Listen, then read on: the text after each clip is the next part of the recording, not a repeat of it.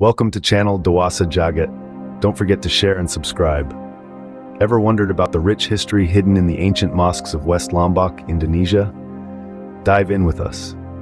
Established in the early 19th century, the Bayan Mosque stands as a testament to the resilience and faith of the Sasak people.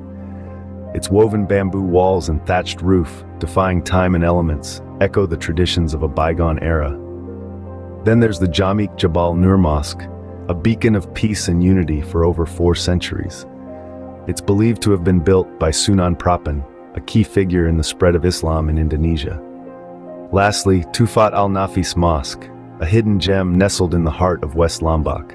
Its unique blend of Balinese and Islamic architecture speaks volumes of the island's cultural fusion. Discover the stories of faith and heritage etched in the walls of these ancient mosques in West Lombok.